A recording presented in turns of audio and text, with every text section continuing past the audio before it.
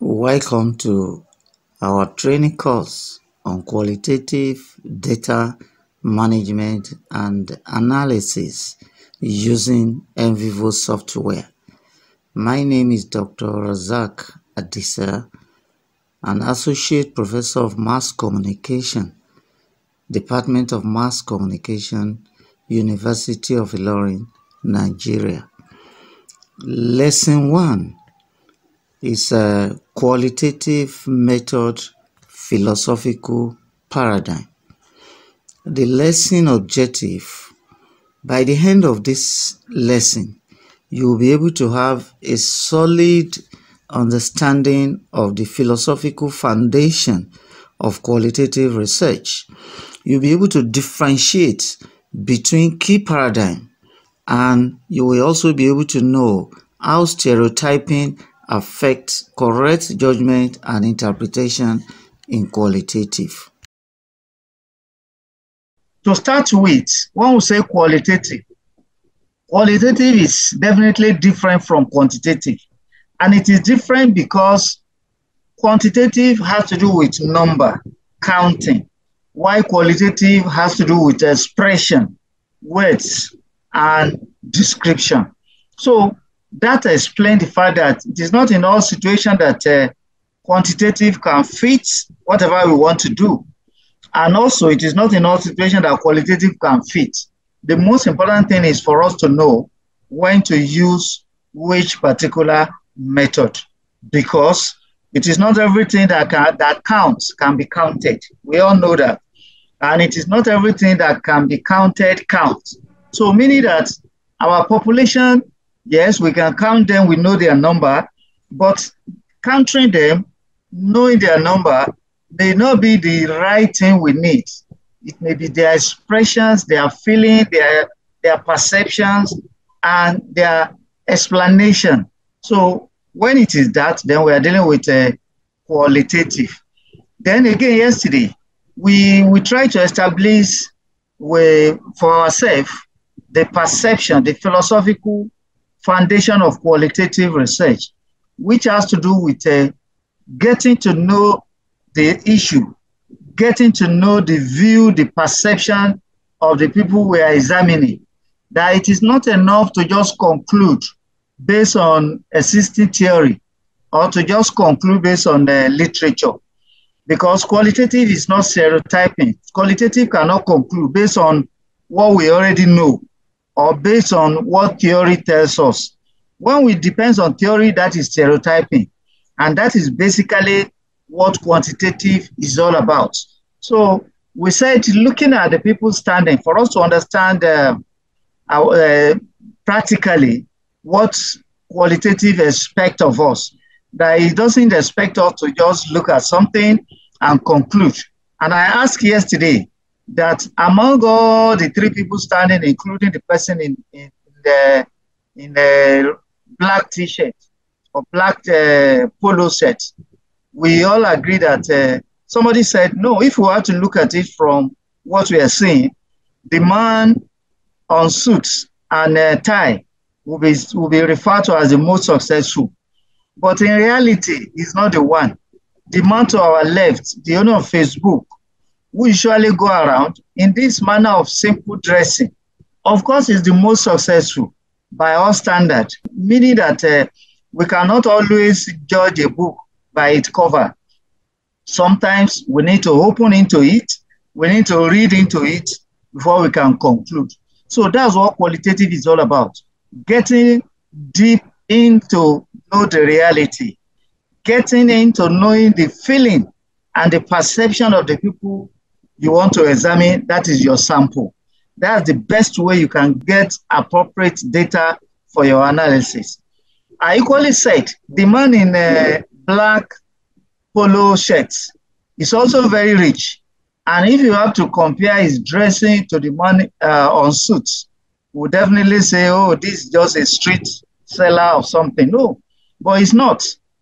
He's a very rich person who worth $22 billion as at 2022. I equally asked about the man seated, that what will you say is the man's religion? Yes, majority of the participants yesterday said we're going to say he's a Muslim by way of his dressing, by his look and everything. We have to get to know him before we can conclude. Appearance sometimes can be a deception and may not actually get us what we actually need. Look at the man in polo, the founder and creator of Byju's application. And the man is said to worth $22 billion as of 2022. Then the man stated that I asked about his religion, that we all thought is a Muslim. The man is actually a pastor who owns a very big church in Lagos. So meaning that we don't stereotype, we don't look at things and conclude. We have to get to the root of it. That's what qualitative expects. And that is the philosophy behind qualitative research. Don't conclude at the surface. Get to ask questions. Then depends on whatever answer they give. Don't conclude based on what theory says, that whenever a man dresses like this, is likely to be a successful person. That is stereotyping and that is deductive. But qualitative is inductive. We equally look at an elephant as an example and asking different people what they feel when they touch an elephant. Maybe by way of where they are close to or the feeling they have. Each of them will give different expression. So therefore, we cannot depend on individual expression. We cannot depend on what literature or theory tells us, that when you feel something that seems to be long like a rope, it's likely to be a snake or to be a rope. So when you feel something like the leg of elephant, we can say it's a tree, but it is not. So what we are saying here is simply that by philosophical foundation of qualitative, you have to aggregate all the feelings of your respondents before you can conclude and say, this is the reality. So that is what qualitative is all about. Now again, we want to look at what are the philosophy, aside what we have said, that guides qualitative. Number one, qualitative believe that meaning is socially constructed. That means that every findings you want to make, every data you want to gather should be based on the lived experience of the people you want to examine. Should be based on the feeling, the perception of the people, not what you thought or not what the literature says, as we normally depend on in quantitative. We can always look at things from different perspectives. We should endeavor to find out from the people we have selected as our sample, and we have selected them because they fit into the data we want to collect. So we should not depend on existing work, existing theory. We should go straight to them and get our own findings. Qualitative also believe that the world is not a consensus, meaning that in every situation, there will always be different views, different perception, and different feeling. So these different feelings are the raw data we need that can give us the true findings based on the people that are affected. And the world is not a measurable phenomenon.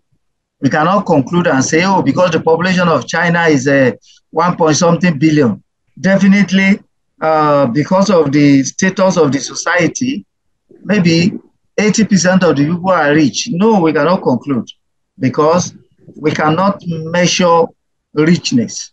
We cannot measure sadness. We cannot measure love. It is how the person who is experiencing it express it. So that's what qualitative is all about as well. And qualitative is inductive, while quantitative is deductive. Deductive is when you depend on existing work to start your research. You are able to get your instrument through existing work. You are able to get your concept through the existing work, literature, theory. But in qualitative, it has to be inductive, meaning that we must generate theory from findings. So while quantitative starts with a theory and ends up by confirming a theory based on the hypothesis developed, qualitative, which is inductive, starts from virtually nothing, then depend on the data you have collected from the people. Through the data, you come up with a findings, and through findings, you develop a theory. So while quantitative starts with a theory but confirm the theory, qualitative starts with nothing, they end up to develop a theory. That is what qualitative is all about.